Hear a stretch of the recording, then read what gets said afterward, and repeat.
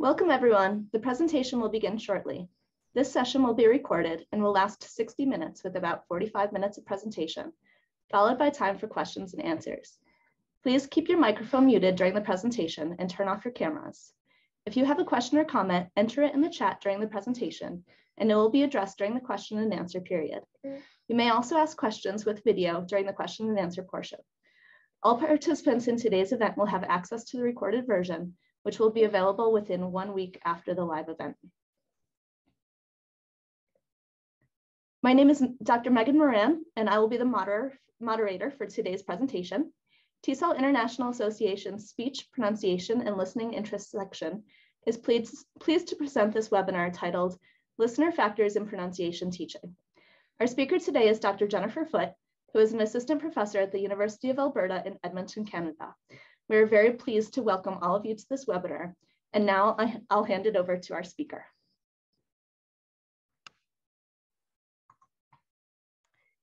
Thank you, Megan. And I'm really happy to be here today. Just let me share my screen with all of you.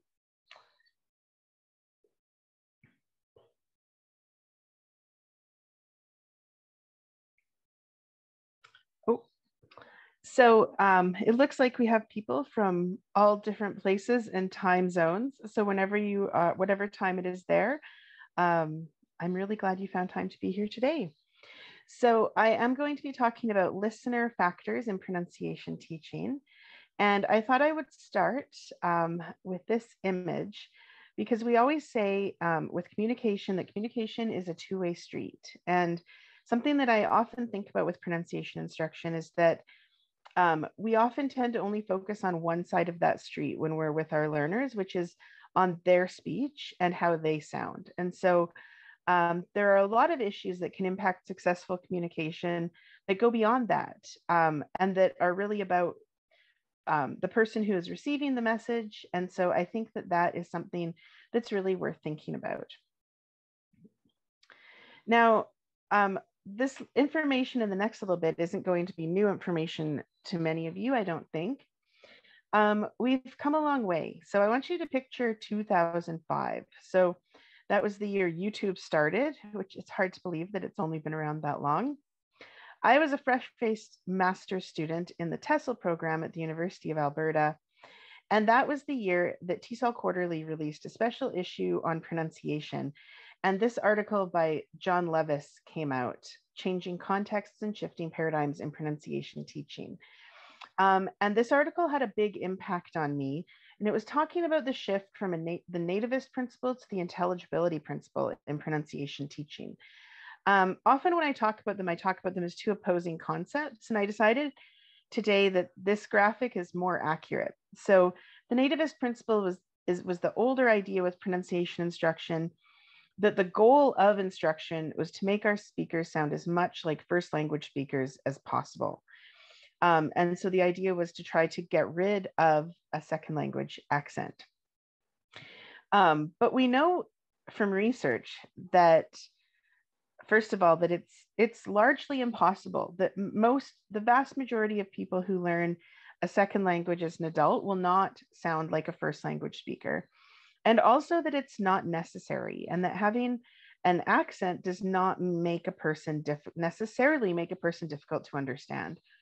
And so what we need to focus on with pronunciation instruction is aspects of a person's speech that make them easy or difficult to understand. So just a couple of quick definitions to make sure we're all on the same page, because I bandy about the terms comprehensibility and intelligibility. And so in research terms, comprehensibility refers to how easy or difficult an utterance is to understand. So if you listen to it, would you say that you had no trouble understanding it, or you found it very effortful? And intelligibility is how much of the utterance did you actually understand? Could you have written it down? But when we're talking about the intelligibility approach, we tend to use intelligibility as an umbrella term that generally means understanding. And so it can include both intelligibility as a research construct and comprehensibility. So with the move to the intelligibility principle, the central question that a pronunciation instructor might ask themselves moved from how can I help my learner get rid of their accent to how can I help my, oh, I have listener there. How can I help my learner become more intelligible? So the second question is much better, but it still puts the burden of communication entirely on the speaker. A question that I've seen from many experts, including Levis in that article, is that you can't talk about being comprehensible without asking comprehensible to whom. So researchers have become increasingly interested in listener factors. And I put just a few of the articles that have looked at listener factors in pronunciation. There's many more. And they've covered a range of topics, some of which are ones I'm going to be talking about today are here. The role of familiarity, first language, listener expectations, bias, and there's many more. So one of the big questions is, how do you decide if a learner is intelligible? Often when we're in the classroom with learners, the question of intelligible to whom becomes, is the learner intelligible to me? Because we can't jump into other people's brains and know if another speaker would find that listener easier or more difficult to understand. So here's a little anecdote break and a little warning, because we're going back to 2005 for just a minute. So in 2005, I was doing my master's degree and I was taking a course on teaching pronunciation. In that course, we had a pronunciation tutoring assignment, which was really great for me. And so we were matched with a student, and we would meet with the student several times over the term with activities and suggestions. We would record the student when we first met them doing a reading task and an extemporaneous task. And in class, we would work together to think about what things we should work on with that learner. And then at the end of the tutoring, we would record the student again, and we would analyze and submit the recordings and submit a journal of our tutoring sessions and comment on how the student progressed. Now, I was pretty excited because I could tell that the student had progressed a lot over the term, and I was really excited to analyze the recordings, and I was feeling like I actually was really getting this whole idea of pronunciation teaching. So if there are any guesses to what I found when I did the analysis, well, when I played the recordings side by side, what I found was disappointment.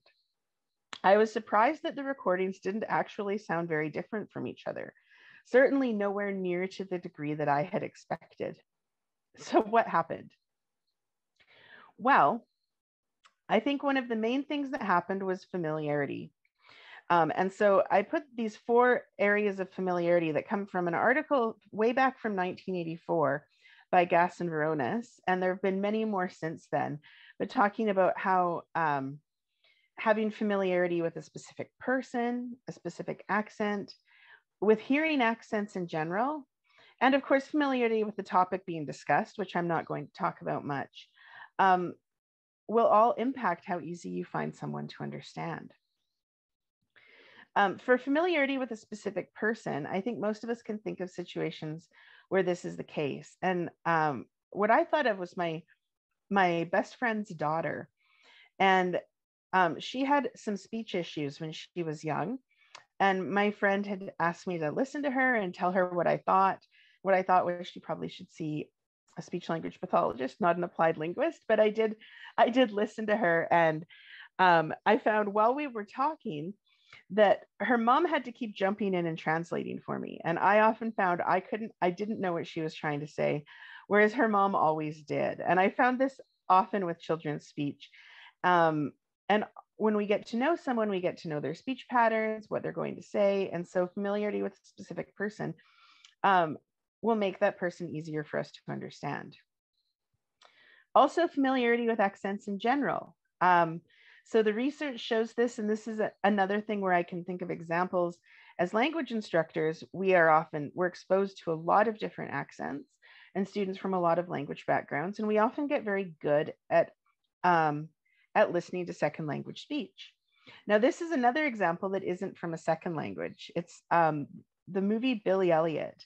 And I was watching it with a family member and enjoying it. And partway through, my family member said, "I'm sorry, can we please put on closed captioning? I can't understand what's going on." And I was really surprised because I hadn't found I'd had any trouble at all.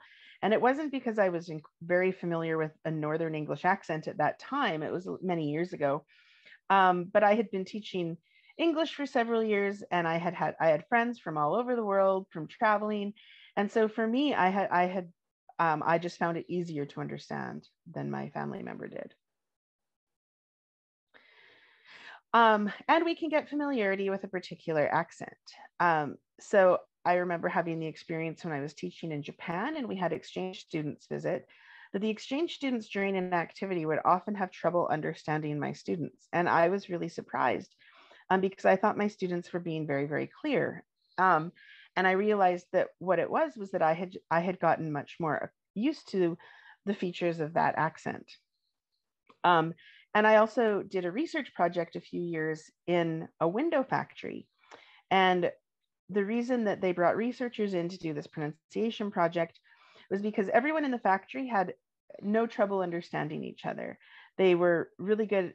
Everyone was used to accommodating and listening to the different types of speech that were happening in the factory. But they had some workers who were going to be promoted where they would be doing a lot of work outside the company. And they were finding they were having difficulty being understood by people who weren't used to that accommodating environment. So I would say in the earlier research on intelligibility and comprehensibility, there was really a focus on first language speakers as the people who would be used in research projects to decide how comprehensible people were, how intelligible. But in the last several years, researchers have become more and more interested in second language listeners.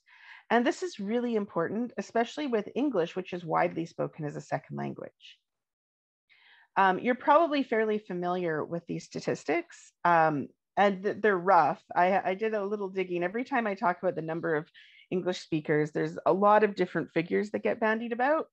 And so these ones, which I just pulled from the internet, estimate that there are about 360 million first language English speakers and about 1.35 billion second language speakers. So that means that most of the English conversations happening in the world are happening between second language speakers of English. And even if you're teaching in a context where English is the dominant language, like for me in Western Canada, that's certainly the case, or if you're in the United States, still, we have a lot of second language English speakers living here. And our learners, even here, are going to be having a lot of their interactions with other second language speakers. I put this little graphic in because I just thought when we're dealing with really large numbers, it can be hard to picture just to see the difference in the number of second language to first language speakers and listeners of English. Now, one of the questions that has been really interested is what role does language background play on intelligibility? And there isn't really a clear picture. There's been a lot of research looking at things like the interlanguage speech intelligibility benefit, which is what kind of benefit you get if you have the same first language background as the speaker, and looking at different language backgrounds, rating different language backgrounds. And it seems that there is some kind of effect, but it's not entirely clear, and it probably depends on a range of other factors as well. But some interesting research that comes out of the English as a lingua franca branch of research is that second language speakers might be better interlocutors. So they might do a better job at maintaining both sides of the street. Often in interactions between two second language speakers, they find that the speakers do a better job of accommodating other speakers and better ways of achieving mutual intelligibility. Whereas first language speakers often aren't quite as good and sometimes use unsuccessful strategies to achieve mutual intelligibility. First language speakers also often are less aware of the fact that like local idioms and whatnot might not be understood, and finding ways to keep their speech within the bounds of what would make communication successful. But there have been some studies looking at ways to improve first language speakers' attitudes towards listening to second language speech and their ability to comprehend second language speech through exposure or instruction. And these studies have generally found that first language listeners can become better at communicating with second language speakers, which I think is really good news. The problem, of course, is that we aren't teaching first language speakers. And so all we can really do within our classroom is help our learners to deal with interactions outside of the classroom. So how can we do this? Well, I have a lot of ideas about this. And so I'm going to focus around a couple of main ones. So one is that I think it's important in pronunciation classes to talk about beliefs and attitudes around accent and intelligibility.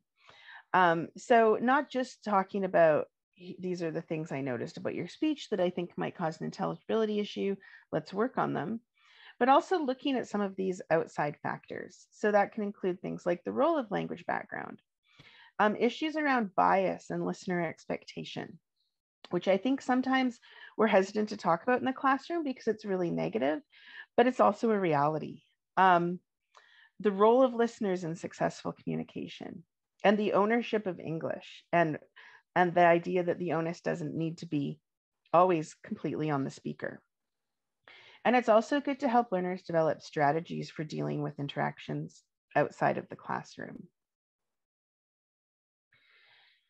So in terms of learners' belief around accents, we know from research, and this goes back to the intelligibility principle, we know that it is not necessary for a learner to sound just like a first language speaker to be successful in communication. We know that accent and comprehensibility and intelligibility are not the same thing. And that, well, if a person is rated as being not very comprehensible or not very intelligible, that it's likely they will also have a heavy accent, but that the reverse isn't necessarily true. And there are lots of examples I'm sure you can think of people who have very noticeable accents, but are very easy to understand. And as I mentioned earlier, it is unlikely that an adult learner of a second language will be able to sound like a first language speaker. However, learners often hope to get rid of their accents. And it's something that I hear time and time again, and learners often equate accent reduction with increased intelligibility.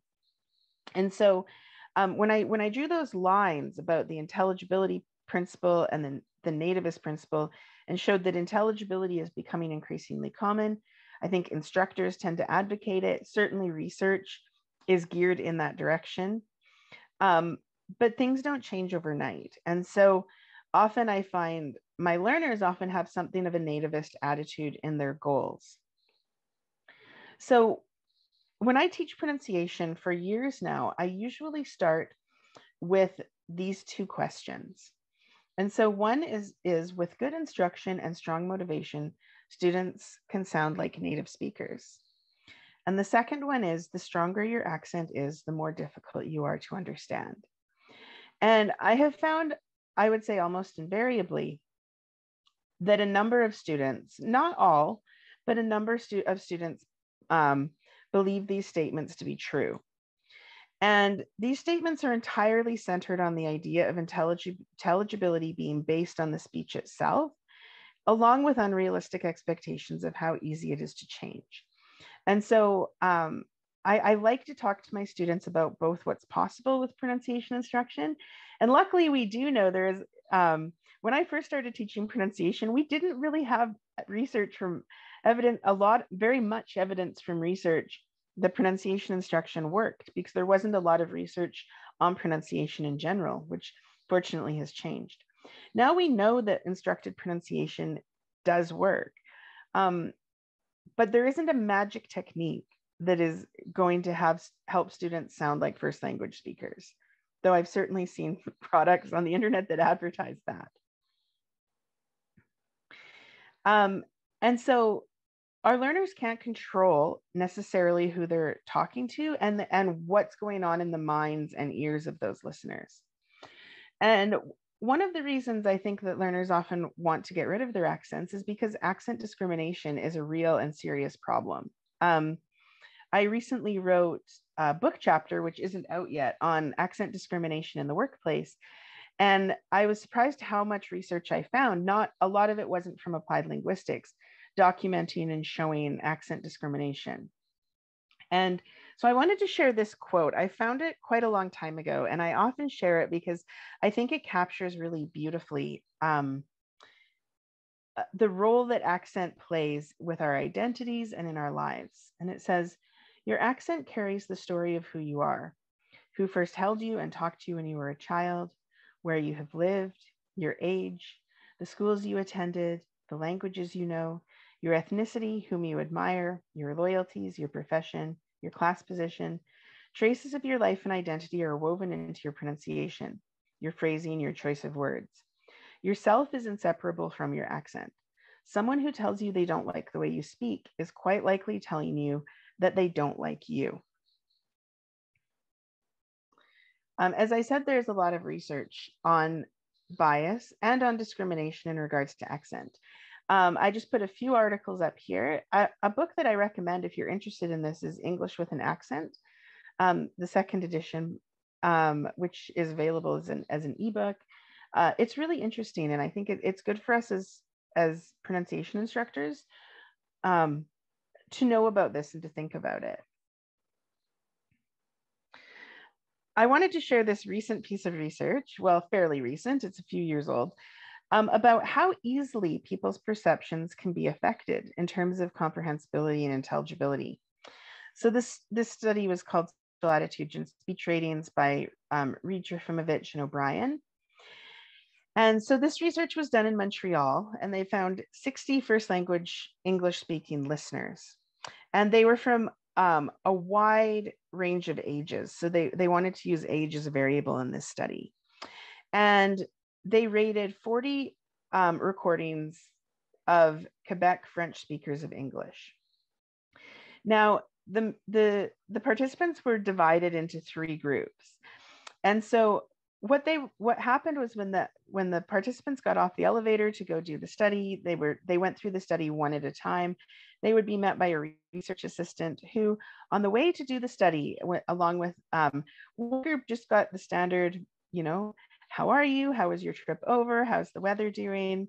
And then 2 other groups got a manipulation. And so one got just a casual anecdote about the participant talking about how they had gone to a coffee shop and how the person tried to speak to them in English and how great it was that they were making an effort to speak in English and that learning languages is hard. And isn't it great that they put in the effort and they were able to have this successful interaction?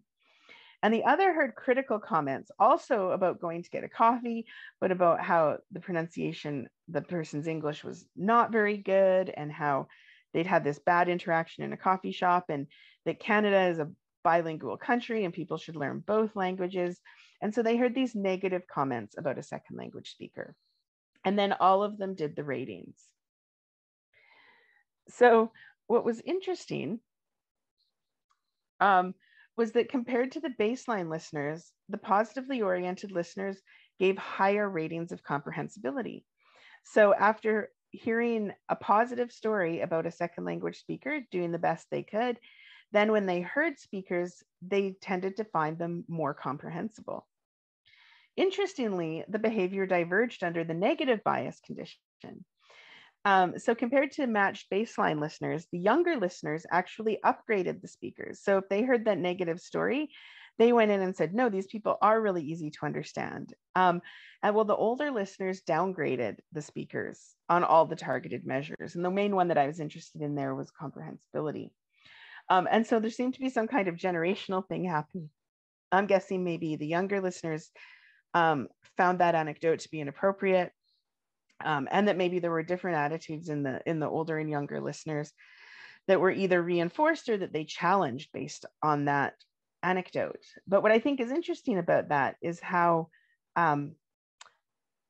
much what's going on in a person's head can influence then actually how easy they find speech to understand. And other research that's somewhat not similar, I guess it's different, but it gets at the similar idea of our beliefs or our thoughts affecting comprehensibility and intelligibility is research on reverse linguistic stereotyping. So if you're not familiar with this research, how it's often done is that two groups of listeners will hear the exact same speech. And so the study that I'm most familiar with, both groups will hear a recorded lecture on a topic. And the only difference between the two groups is that one group will be shown a picture of, both groups will have very similar pictures in terms of things like the clothing that's being worn, whether there are glasses or not, the age, but one group will see someone who is perhaps of Asian background, and the other, they'll be shown a picture of someone who's white. And nothing is different about the speech itself. But they found with this research that the people who believe that they might be listening to a second language speaker will actually perform more poorly on a comprehension test afterwards. And so this shows how, I think a thing to take away from this is if a person believes that something might be more difficult to understand, they will actually understand it more poorly. And this is also something that is really beyond the control of the learner and has nothing to do with the speech itself. I just want to make, yeah, okay. So one thing that I think is really helpful to do with our students is to find ways to confront the native speaker norm. And so what I mean by that is the idea that the best, most effective way of speaking is like a first language speaker, and kind of the idea that first language speakers are the owners of English. And so back to that 2005 issue, in the introduction to that issue, the editor wrote, oh, sorry, I thought I saw a comment in the chat, but I didn't, that pronunciation is perhaps the linguistic feature most open to judgment. As a surface structure phenomena that is most noticeable, one's accent easily evokes people's biases. For the same reason, pronunciation has been the most prescriptively taught aspect of language instruction. So as I said, nobody owns English. And if the numbers were what decided on who the winner was, if somebody got to own it, first language speakers certainly wouldn't be the ones who own it, because they're definitely in the minority in terms of numbers of speakers. So what can this look like in the classroom though? Well, one thing that I think can be helpful, and I have done this myself, is using second language speech models in class. And so saying that you don't need to be a first language speaker or sound like a first language speaker to be intelligible and comprehensible is somewhat undermined if every speaker that you use to show your learners how to speak effectively is a first language speaker. And so an article that I really like by Murphy from 2014 in System said that the incorporation of at least some attention to non-native speech samples would make it possible for course participants to explore some of the ways second language speakers have to foreground the comprehensibility of their speech while continuing to manifest qualities of recognizably non-native accented speech. So one of the activities that I've done traditionally in pronunciation classes with higher level learners is to have them overdub a TED Talk. And this is often for students who are in English for academic purposes, and it's to help with presentation skills and to help them focus on pronunciation. And with that assignment, I always stress that they don't need to pick a first language speaker, that they should pick an effective speaker and someone who they think is a good communicator on a topic that they're interested in. And when I first did this, I wasn't sure if anyone would choose second language speech models, but actually a number of students did and did a really good job with their presentations. With the TED Talks, it was especially easy because most TED Talk speakers are quite effective communicators. And so that really helped. But also, there are a lot of really effective second language speakers. And so bringing those sometimes into our class to use when we're helping learners with pronunciation can be a good thing. It doesn't mean we need to do that exclusively, but it's helpful. And it also helps our learners become better listeners to second language speech, because our learners aren't only speakers, they're also listeners.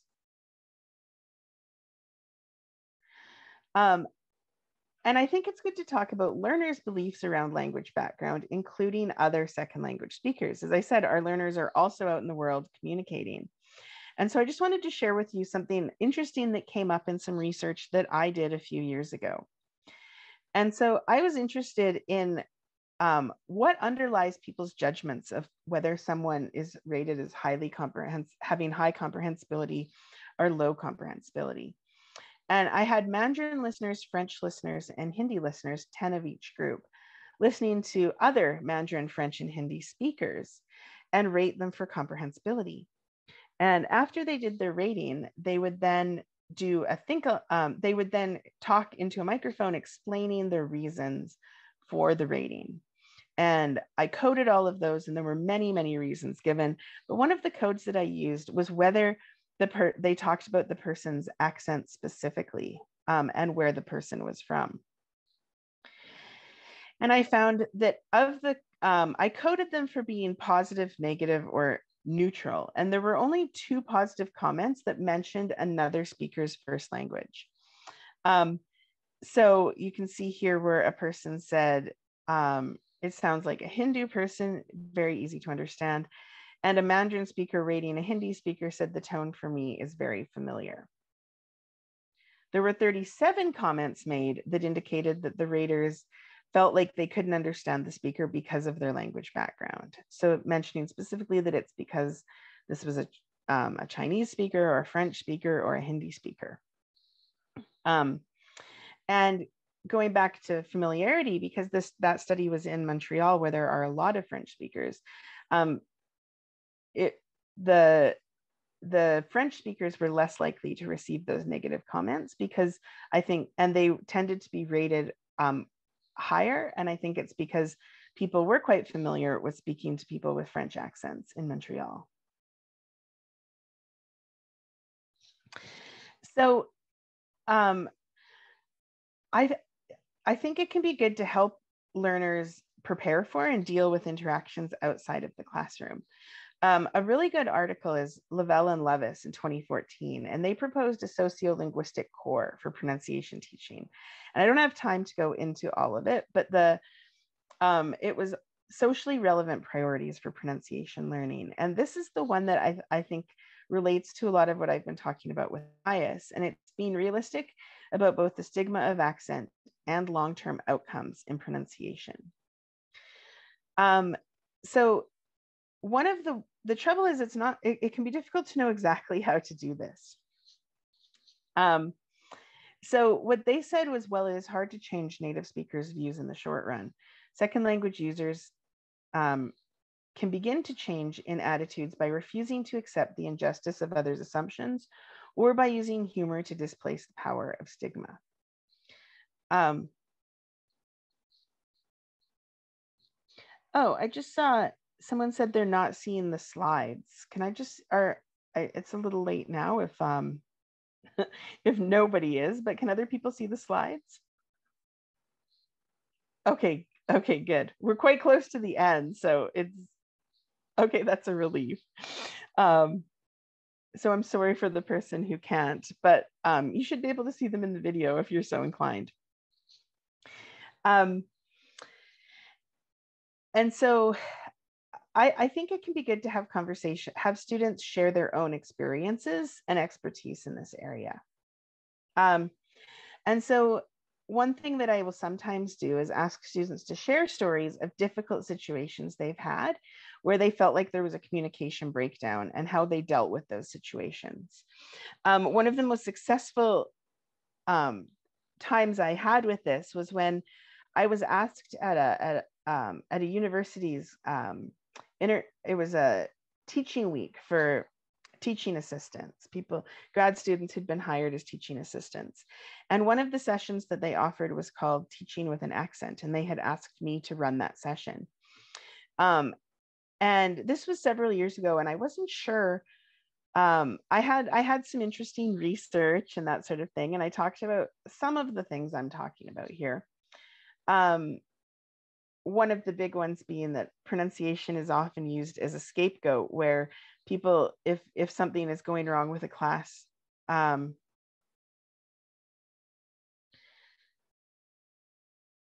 Oh, yeah, someone said, sorry, with the Hindu speaker, that was, I think, okay, yeah, no, that's a really good point. Thank you.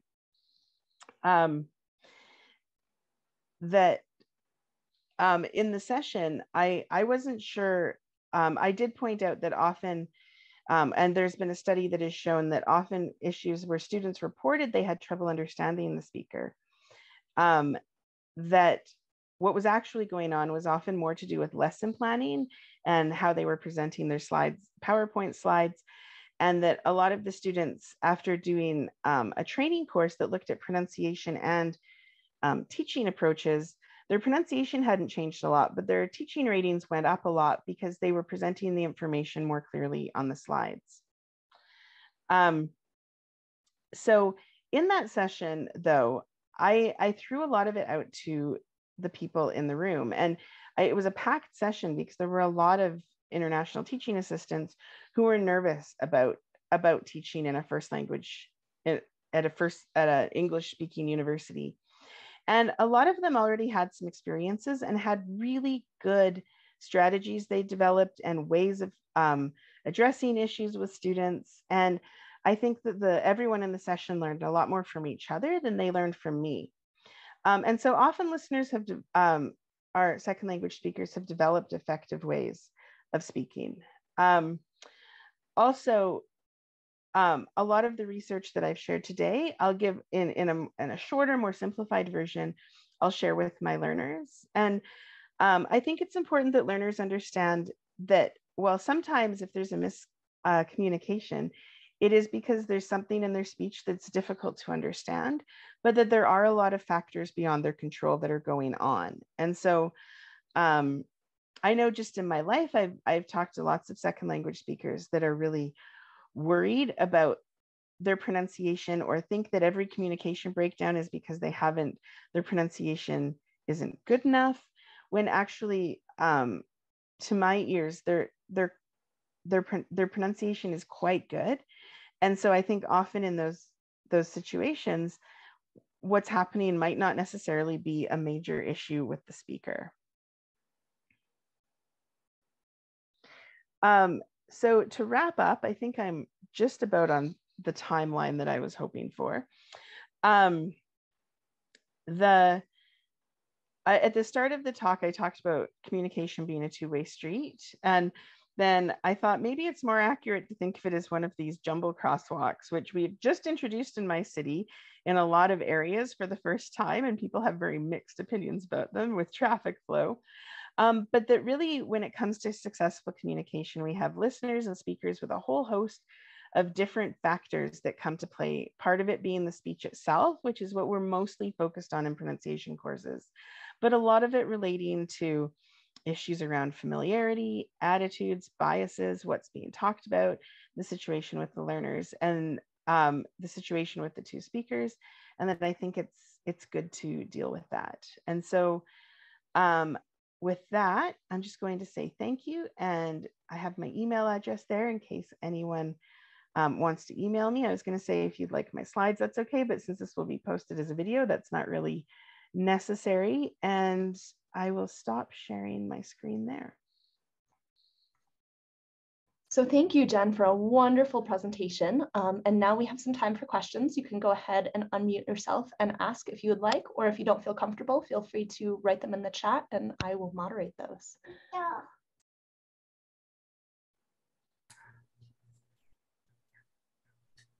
Hi, Jennifer. Hi. Yeah, thank you so much for the engaging presentation. I would like to ask you about research gap. With your experience, is there any research gap between this action topic? I'm a TESOL D-Prof student, actually in TESOL. So I would like to know, is there any research gap or less research attention? Oh, so are you looking for a thesis topic? Exactly. I think there's lots of gaps in some. The interesting thing with pronunciation is how much it's exploded in the last few years, but it's still a pretty young field. One area that this is a little bit out there, but I mentioned there have been some studies looking at working with first language speakers to help them become more confident or better at communicating with second language speakers. And those studies have been quite interesting, but there have been very few of them. So that's one. In terms of what aspects, like what listener variables impact comprehensibility and intelligibility, I think there's a lot of room for more research because it is a very complicated topic. And so there have been studies looking at certain language backgrounds rating other language backgrounds for comprehensibility and taking into account things like higher proficiency speakers and lower proficiency speakers and this language background. But there's still a lot of room in that area. Like I would say people have sort of taken first shots at it. And because it's so complicated and there's so many variables that can interfere, I think there's a lot of room for more work in that area. I would say because comprehensibility is really complex. And so looking at different factors and some research that I really enjoy too is looking at what's actually happening live in an interaction between people and how they're adjusting and accommodating to each other. And there's some research in that area, but I think there could be more as well. So I don't know, those are a few ideas off the top of my head. Thank you. Thank you so much. Definitely, I will send you an email also to discuss more.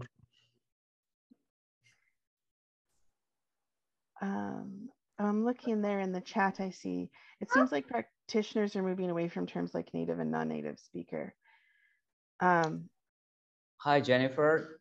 Yep. This is Noed from Mexico. May I ask you a question? Sure. And actually, it's because I'm an English teacher, but well, it's a group of English teachers here, but we have an American.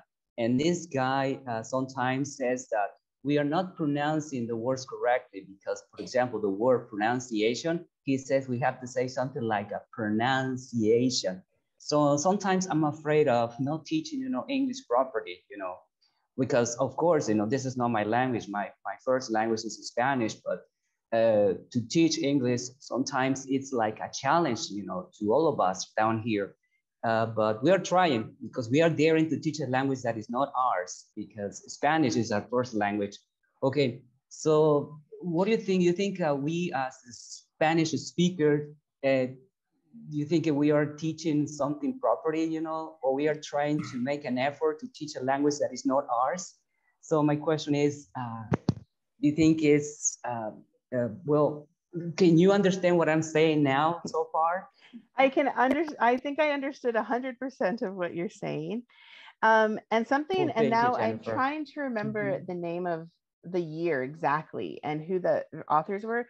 I think it was Sonsat and Levis, and it came out a few years ago, but they actually did a study looking at second language speakers teaching pronunciation. And they found, because there is this idea that you need to have, that first language speakers are the ones who should be teaching pronunciation. And their research found that that wasn't the case. They had a highly competent second language speaker and a first language speaker, and there was no difference in the outcomes of the students at the end of the course. So I think if you're teaching pronunciation, you want to have speech that you want to be an effective communicator in the language yourself and be highly comprehensible. But just like I said, we can use second language speech models. You don't need to have a first language accent to teach pronunciation effectively. And I know lots of people who are excellent pronunciation instructors. Okay, well, thank you so much. I really appreciate for your advice. Okay, thank you. Jennifer, it looks like there was a question in the chat a little earlier. So it seems like— Yes, about the L1, L2 speakers. Yep. Perfect. Right? So I like the shift from native and non-native speaker to L1 and L2 speakers, though even that I feel like doesn't capture the complexity because of the way we're raised with languages growing up. Lots of people are raised bilingual, but I think it is a good shift. I prefer the terms L1 and L2 and I try to use them, though sometimes I forget. I don't know if it will go to the mainstream. I like to think that it will over time. But often things that like that's a change that is, even in the research, it's not a change that has been fully made. It's more of a trend. I like to think that it will trickle out. I prefer first language and second language speaker. I don't know. It might even be more accurate for a lot of people to say, I'm not even sure. I know just from, I was talking to someone at a conference recently about this, or someone was talking about this, about how we need, when we're doing research, we actually need often better language background questionnaires, because the complexity of the languages people grow up with often aren't captured even with first language and second language speakers. And still there is favoritism towards native speakerness. Yes, there is. There is a big problem often with first language speakers being advantaged in overseas teaching situations, especially, and sometimes being hired or paid better than people who are actually much more qualified. And I was one of those people when I first started teaching. You know, I really didn't have very good qualifications. I was a first language speaker and I wanted to travel. I was 22. And so that's something that I'm hoping will slowly change, but it is a problem. Here's another question in the chat. What do you know about efforts advocacy for educating L1 speakers on how to better understand L2 speakers? Oh, that's an excellent question, because I do know of projects that have been done that are usually within a research context and have shown, you know, one of the studies that I talked about was actually at a university, and it was for students in social work, and it was helping them feel more confident in dealing with interactions. I think they were dealing with, this was a number of years ago, and there had been a large influx of Vietnamese refugees, and I think it was focused on Vietnamese speech. In terms of schools incorporating it more globally, I don't know of any efforts, and I think it would be a really good thing to do, and it would be a great thing to advocate for, but there may be initiatives out there, but I don't know of them myself. Jennifer, I just got a question. Comprehensibility versus intelligibility. Can you remind us of the definitions again? Oh, sure. And so in research, often comprehensibility, you could see it as a subjective measure or something that gets at processing effort. So if I were to play a speech sample for you right now, and often when I'm explaining this to students, I do play speech samples and have them do this, which I just didn't think I had the time to do that today. So comprehensibility would be a person's subjective rating of how easy or difficult they found a speech to understand. And so it could be that a person's incorrect. You might think, oh, that was really easy to understand, but actually if you were then asked to write it down, you'd get it wrong. Or it could be that you actually could understand the whole message, but it felt like you had to really concentrate and it felt effortful. So that's comprehensibility. And then intelligibility is, did you actually understand it? And so that one is easier to measure objectively. For example, you could play a speech sample for someone and ask them to transcribe it. And if they're able to write it down and every word is correct, then it would have perfect intelligibility. But it could have perfect intelligibility, but lower comprehensibility, because maybe you were able to write down every word, but it felt like you had to put a lot of effort into understanding it. So, but when we talk about the intelligibility approach, it's using the term intelligibility much more broadly, and it really encompasses both ideas. And it's getting at the idea of teaching pronunciation so that speech is easier to understand, as opposed to the idea that we need to get rid of an accent. And there has been a huge amount of research. One area that has really been heavily researched is how accentedness, comprehensibility, and intelligibility are related. And that is where we have found a person can have a very noticeable accent, but be very easy to understand. And so the strength of an accent does not directly equate to how easy or difficult it is to understand. And you can have a second language accent and be very, very easy to understand.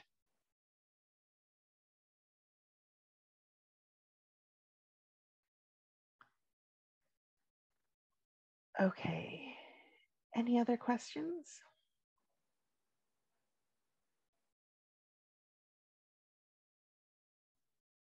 If there are no other questions, that will conclude our presentation for today. And thank you very, very much, Dr. Foote. It's my pleasure. Thanks everyone for coming.